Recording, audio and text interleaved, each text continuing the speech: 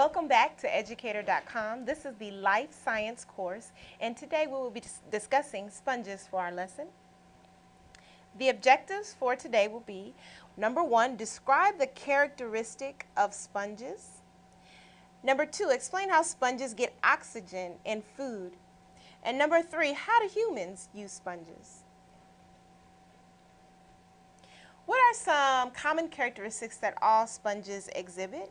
Well, first of all, sponges are the simplest of all animal species. They don't have what we would consider to be internal organs like a brain or a heart, but they do have some specialized cells, and there are 5,000 species of different types of sponges. According to the fossil record, it does show that sponges were the first animals here on Earth. And they belong to what we call the phylum or division, phylum Porifera. And that's because porifera actually means that this organism is covered with pores. So that word pores kind of looks like or sounds like the first part of the word porifera. And pores are just little small holes or openings that are found all over the sponge body. Now, sponges live in the ocean, so they're marine animals, and some can also live in fresh water, but the majority are found in salt water, and they're found in very warm, shallow, maybe even tropical coastal areas.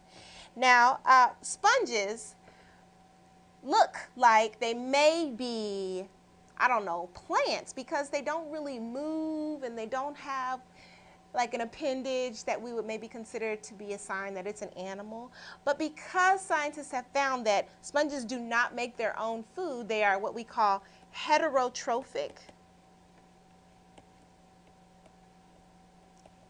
That's why they're placed in the animal kingdom and they have their own phylum Porifera. So, how are sponges different?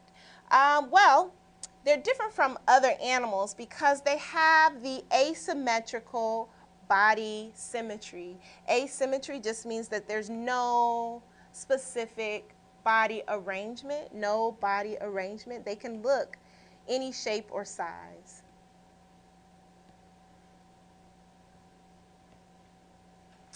They again have no tissue, no organ or organ systems.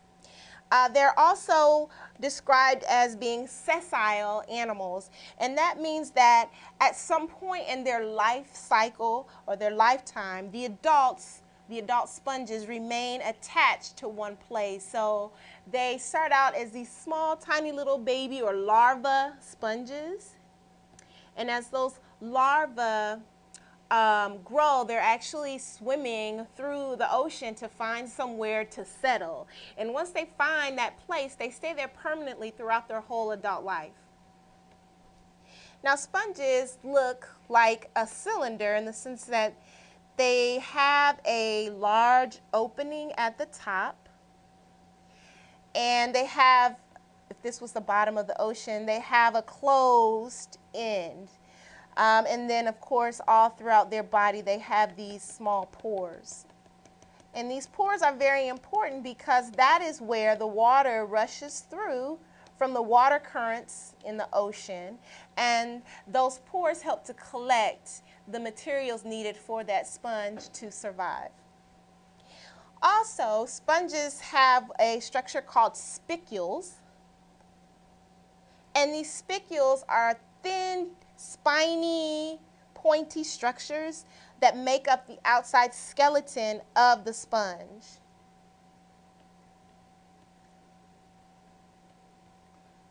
So these would be considered spicules.